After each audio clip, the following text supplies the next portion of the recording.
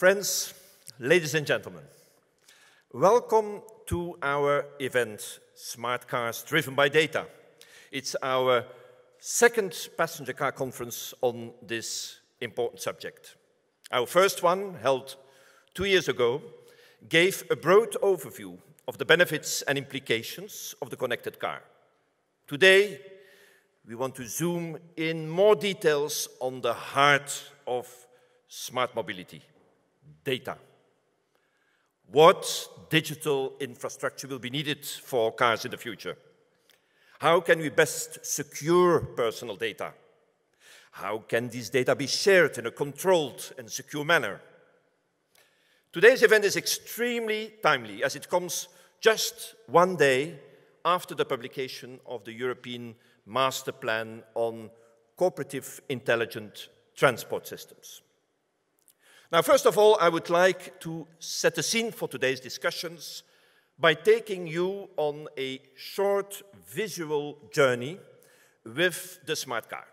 And after this, I will come back in more details on ACEA's initiatives in the 3 data-related fields we will be addressing today. So, fasten your seatbelts and follow me for this data-driven ride. So, today, more and more objects have network connectivity, allowing them to send and receive data.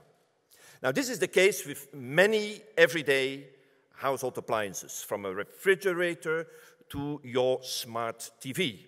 And it's also the case with your car. Smart cars rely on the collection, use, and processing of data from different resources, including the driver, the vehicle itself, and its surroundings. Now, most vehicle data are of a technical nature. They exist only momentarily and are never stored. The rest of the data can potentially be put to a wide variety of uses. For instance, to advise the driver on the easiest and safest routes, to automatically pay for parking or tolls, to contact emergency services in case of an accident, to predict when the vehicle will need maintenance or repair, or sometimes even repair the vehicle remotely, and to provide local information, entertainment, and other services. Now, to enable all of this to happen, we will need seamless communications networks to transmit the data. Networks that provide full coverage with low latency and enough bandwidth to process data for millions of cars.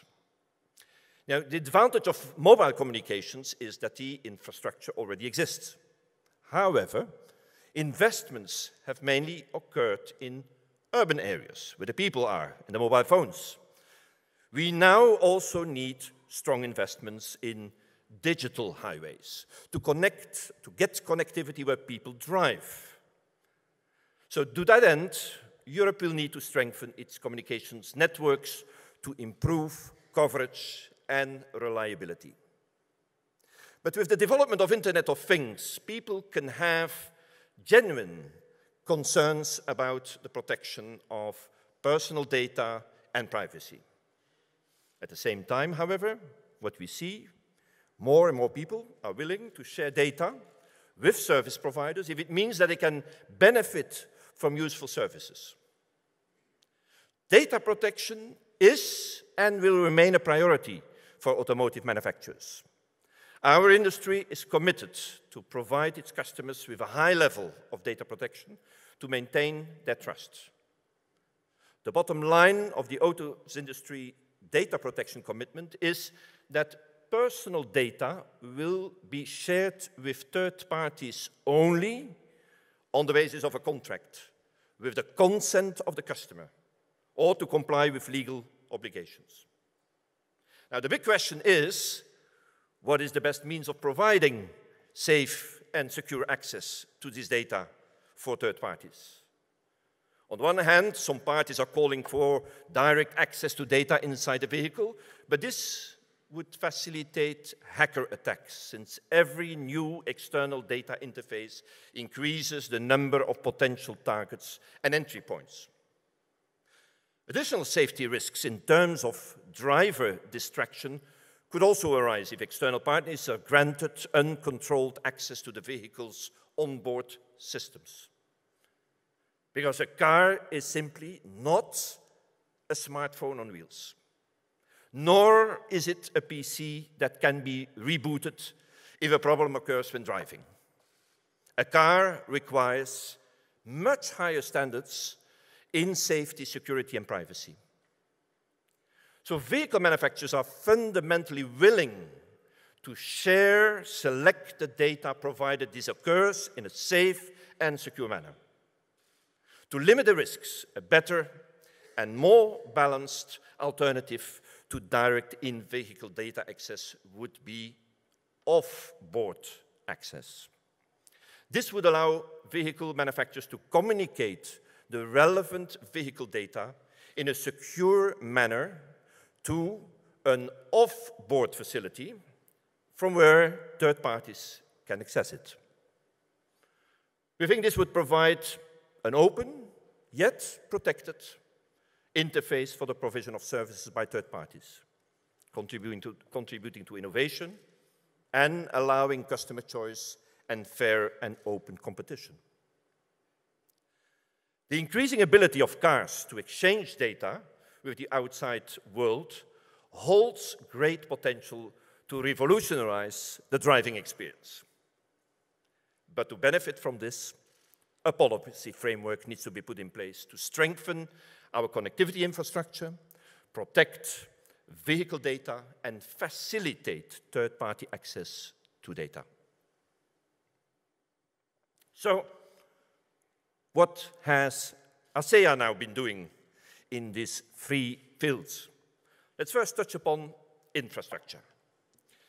As we saw in the presentation just now, Europe needs to strengthen its communications networks and improve coverage and reliability. There is a need for cross-border coordination on infrastructure rollout and investments. We have different types of communications technology today. Fixed, satellite, short-range, wireless. These are all competing, yet complementary technologies. And the kind of communications technology, and therefore infrastructure, that will be needed will depend on the use case. What data set is being transmitted? What is the volume? Is it time or safety critical? Probably a mix of different communication technologies will be needed in the future.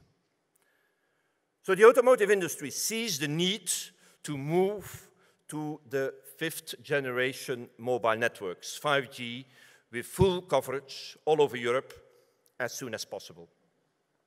Without this, it will not be possible to send data from one vehicle to another within milliseconds, which will be indispensable for many safety-critical applications. And that is why ACEA is proud to be part of the European Automotive and Telecom Alliance, an initiative by Commissioner Oettinger, which was formally launched earlier this year.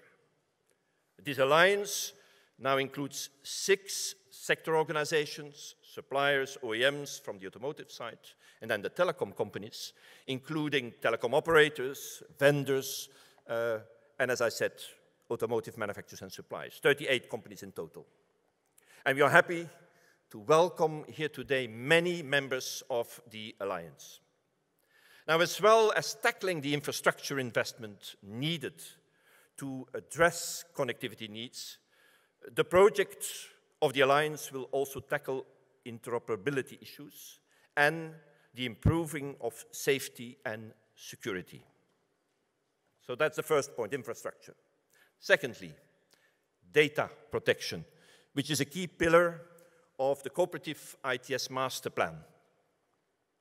Now, we are fortunate that the EU has a tradition of strongly protecting our privacy.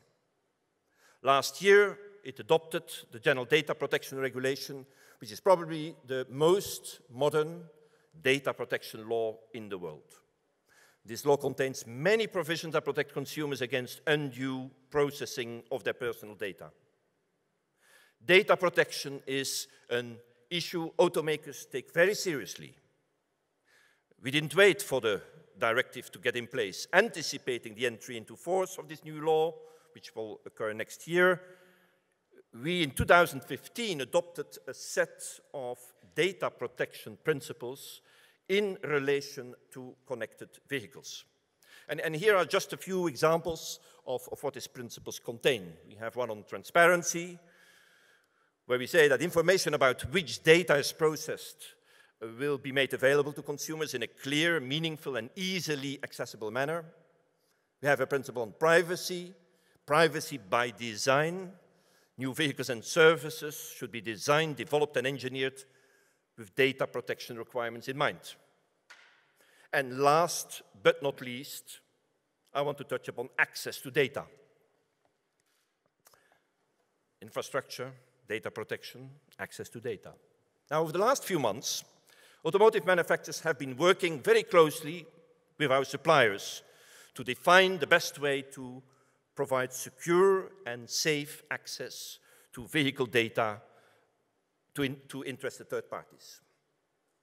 The concept we have been working on will provide an alternative to direct in-vehicle access to data. And this should minimize the risks I already highlighted earlier.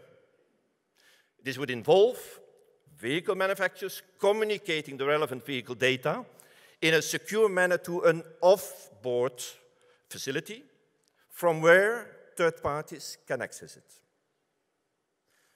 In addition to an external server managed by each of the vehicle manufacturers, one or more neutral servers would also be installed, providing service providers with an alternative to the manufacturer's server. Now, these neutral servers would neither be operated nor financed by the manufacturers, so truly neutral service. This concept for the transfer of vehicle-generated data would, in our opinion, strike a fair balance between the legitimate market-driven needs of service providers, the interest of consumers, and the need to protect their personal data and privacy, as well as the protection of road safety, security, and intellectual property rights. We have, together with CLEPA, issued a press release on this joint collaboration effort, and those of you who are interested can get a copy when you leave this room. Ladies and gentlemen, data holds a lot of potential to enhance the mobility experience. But all this doesn't come without challenges. Challenges and risks that need to be properly addressed. And this is precisely why we are holding the event today, to explore with all our partners, within the industry and outside, the best way to use data to increase comfort and convenience for customers, to improve products and services, and to contribute towards societal goals, such as improving road safety and reducing fuel consumption. I'm quite sure that we will have animated and fruitful discussions here this afternoon. And with that, it's my pleasure to hand back over to Jackie. Thank you for your attention.